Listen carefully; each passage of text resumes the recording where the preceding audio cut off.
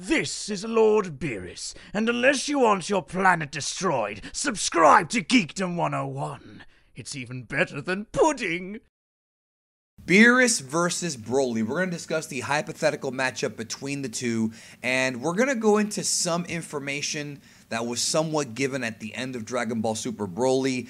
It's not a huge spoiler on the events of the film, but it is something that could be considered a minor spoiler, so just let you know now ahead of time. So at the end of Dragon Ball Super Broly, Goku states that he thinks that Broly may be, not that he is, that he may be stronger than even Lord Beerus. And that's where this video idea is kind of coming from, is Broly really possibly at this point by the end of the film during the climactic fight with Gogeta Blue, is he stronger than Beerus? And more importantly, could he actually win the fight? So joining me here to discuss this, somebody who saw the film with me in LA, but the film should be out now, so you guys can watch it too. Please welcome, at least in some countries, I don't know where y'all live, but you know, it's coming out little by little everywhere. Please welcome back MJ. What's going on, man? Thank you for having me back on the channel. And thank you for bringing up this topic because it's a good topic I want to discuss. So, okay. Beerus versus Broly. We have to break this down. First and foremost, I did a video called The Strongest in Dragon Ball Beerus. That is a must-see video for everybody who wants to really analyze this what-if scenario. Because one of the things that I talk about in that video is not just the fact that Beerus is incredibly freakishly powerful, but also the fact that he has techniques that are ridiculously dangerous that Broly, even if Broly is a little bit or even a lot stronger than Beerus, may not be able to contend with, so to speak. Yeah, so with Beerus, the one thing that people have to remember is that Goku says that he's probably stronger than Beerus, and I'm referring to Broly. So we don't really know what to do with that. We assume he's talking about the hulkish, completely full of rage. Yeah, the final Broly. We assume that's what he's talking about. And if that's the case, then Broly at his strongest, at his peak, where he's at his most dangerous, is really only comparable to Beerus. They're relative to each other. And with that being the scenario for this battle, it can kind of go either way. And that's what me and you were talking about off air. Yeah, Broly can adapt, but could he adapt quick enough to finish off the fight? And I think that's the big question for anybody who wants to analyze this battle, because Beerus is no joke. We've actually seen Beerus get serious when he wants to get serious. We've seen him in fights instantly when he wants to, and we've seen him disintegrate people instantly when he sees them as a threat. So he may not be the type to play around, you know what I mean? So yeah, I mean, he played around with Goku, but he was having a good time, but that was God Goku. Now we're talking about Broly, who, you know, could be a threat to the balance of, you know, the universe. I mean, we've seen him crack the dimensional fabric like Beerus could do. And also in the film, when all was said and done, there was a scene where Beerus is laying there and he's like, well, I'm glad that got settled. And some people were saying that maybe he was, you know, breathed a sigh of relief that Broly was taken care of and he didn't have to step in. I don't know. I think people are overly dissecting that scene. I don't think Beerus is afraid of Broly, but I think part of the reason as to why he's not afraid of him is because of a couple points. Number one, Beerus is an extremely well-versed martial artist. Broly is not. If you watch the film, you'll notice that Goku and Vegeta are leagues ahead of Broly when it comes to actual fighting skill. But when it comes to brute strength, Broly wins. Number two, like you mentioned, the Hakai technique, among other techniques as well. Beerus' ability to nullify ki. In the film, Broly does use ki rather effectively, I would say. And he has a lot of ki blasts, and he has a lot of brute, you know, blunt force trauma techniques that he uses on Goku, Vegeta, and of course Gogeta, and a little bit on Frieza. Beerus is trained by Whis. He has not mastered Ultra Instinct, but he's aware of Ultra Instinct much more than Broly is. Plus, he can nullify ki. So, really, I feel like even if Broly went to full power, Beerus might put him away quickly before he even has a chance to grow even more. We do have to talk about Broly's growth, though. Yeah, so in the film, Broly is able to grow incredibly fast. We see him kind of go from getting thrown around by base Vegeta all the way up to where he's squaring up against God Vegeta, and to the point where he even puts down God Goku, forcing Goku to go blue. And that was just in his humanoid Uzaru state, rage, whatever you want to call it.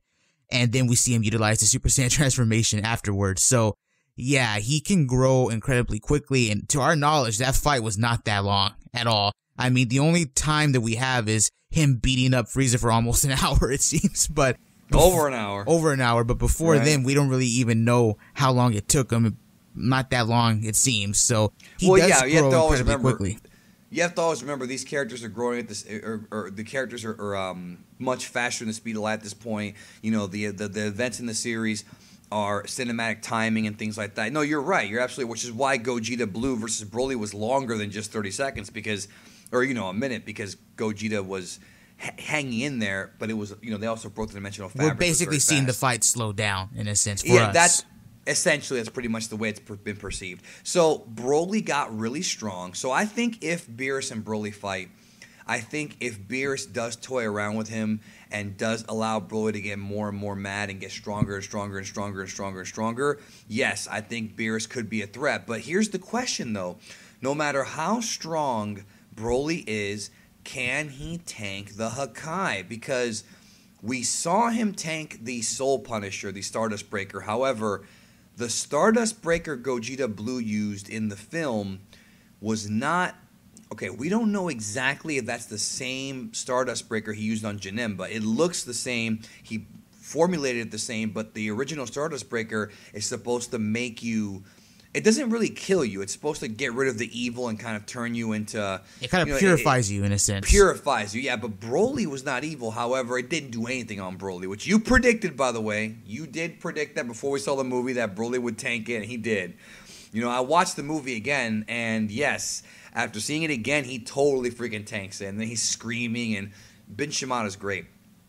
But anyways, so... We've seen Broly tank that move, but again, it might not be the same as the move from Fusion Reborn. Can Broly tank the Hakai? I don't think so. So with the Hakai, there's, I don't want to say variations of it, but we have seen different people perform it. And with the Hakai, we saw that Frieza was able to tank, to some extent, Toppo's Hakai. Toppo's Hakai did knock him out of the Golden Form, and it did knock him out for a couple of seconds, but otherwise, he still got up and he was not decimated. And what I mean by that is, when you go back to the series, it's explained to us that the Hakai can literally wipe you from existence. And we find out later, on top of Beerus' explanation, Seadra mentions that it takes you away. Your entire soul is gone. You don't even go to the afterlife. You don't even go to hell. Yeah, you don't go to the afterlife. You're gone. So, I don't even think being pure or being evil has anything to do with that. I feel like if you just get hit with that thing, there you go. You know what I mean? Because it's implied, I mean, at least to us, that Hakai was meant for Frieza and Goku in episode 95, and we know Goku's pure of heart, and he got stuck in it, so, But like you said, though, there's varying degrees of it. There's the Hakai that's meant to wipe you out, which is what we saw him use on Dr. Mashirito and on Zamasu, and then there's like the suppressed Hakai, which is what Toppo used. And in the video that I did about the strongest Dragon Ball Toppo, which is not out yet, but it will be soon. I think you're working on it, or you will be soon.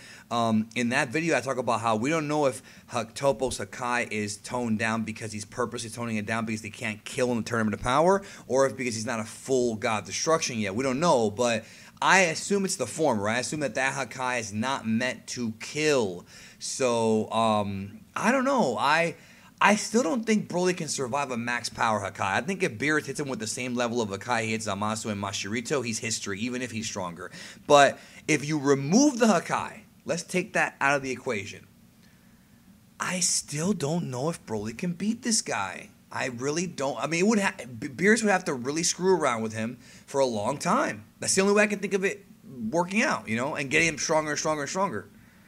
Yeah, because with Beerus, he's a character that we've mentioned this numerous times in the beginning of this video, that I think people underestimate just how many techniques he has. He's a martial arts master that's stated to us in Battle of Gods to be above Goku in all forms, At least Goku sees him as that superior martial artist, and he even does techniques where, he clones himself, he can create, multiple ki blasts, his energy projections off the point, and of course, he has the nullification of all ki, so when you add that all in, you probably could say that Beerus could take the W, even if Broly is stronger than him, and we don't know by how much because all we know is that they're relative to each other, so that's all we know. It's never flat out stated that he is stronger than him, they throw in the words probably or might, which again leaves it a bit ambiguous. And if Beerus has that opening, you probably could say he takes the W because of his knowledge in martial arts and his knowledge and the fact that this guy could be a danger to the universe and he's going to have to end the fight